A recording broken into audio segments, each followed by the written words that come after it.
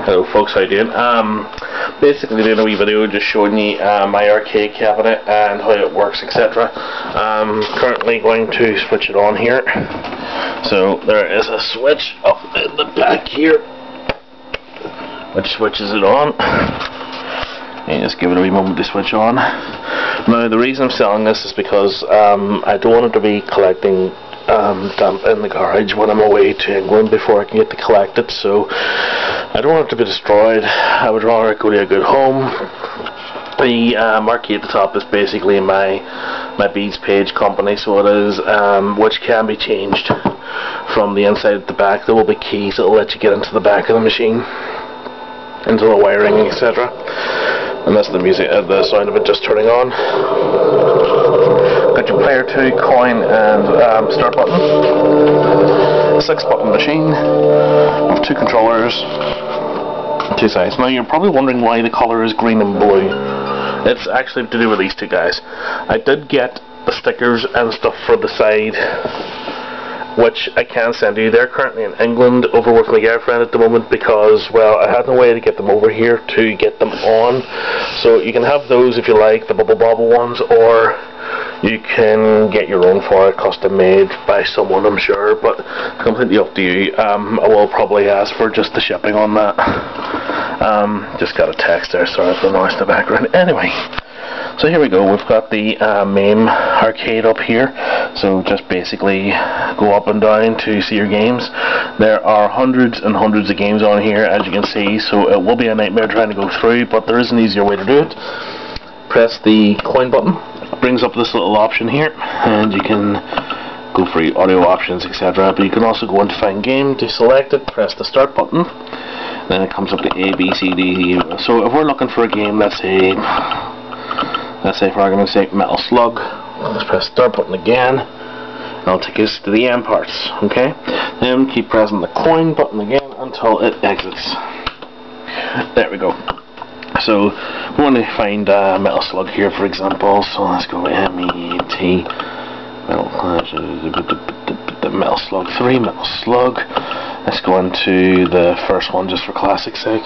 Press the start button to select it.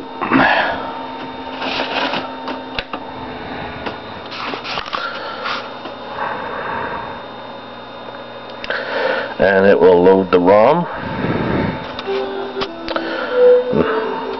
A classic Neo Geo. I love that sound opening and everything. So, you want to insert your coins.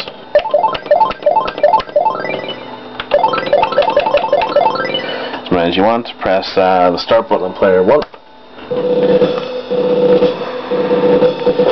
You get your information there. Then you have your controls.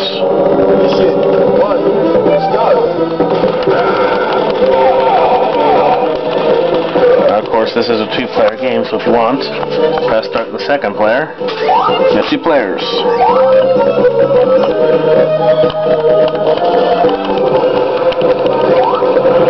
you want to exit the game, hold the credit button, then press start. Or the other way around, sorry. Sorry about that, it's been a while since I used it, forgot it's the other way around. So you hold the start button, then press the coin button to exit, and then you come back to here. Now, that's not all. There is also other systems on the machine. So you got your 6 buttons here, so the bottom 2 here, this is left, this is right. So if you press the right side, it takes you to the next console, which is the Super Nintendo. Again, quite a few games on this. Not every single Super Nintendo game, but quite a nice amount. Same with the Sega Mega Drive. Plenty of sweet-ass games on here.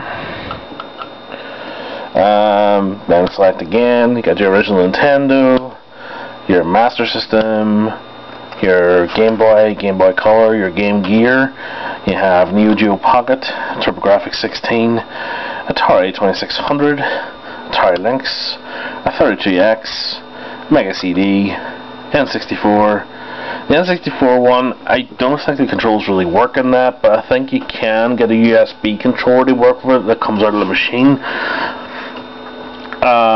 Sony PlayStation, which works actually surprisingly well. I have played a couple of, well, mainly like Tekken and stuff like that with this, which actually work well.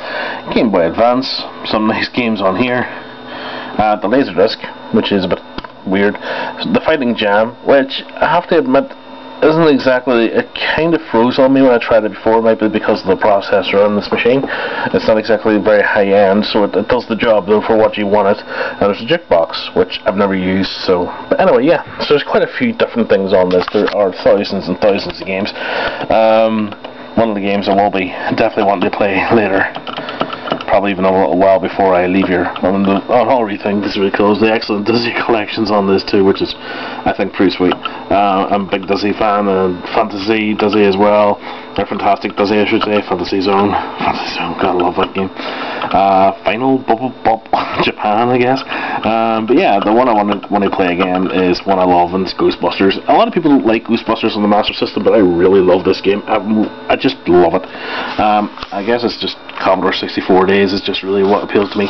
Anyway, that's the machine. Just do you want to power it down again, or if you want to start up a new game, let's start up the Ghostbusters game. It comes up with the Ghostbusters. Sorry, sound like a twat there. I just find it really funny. Anyway,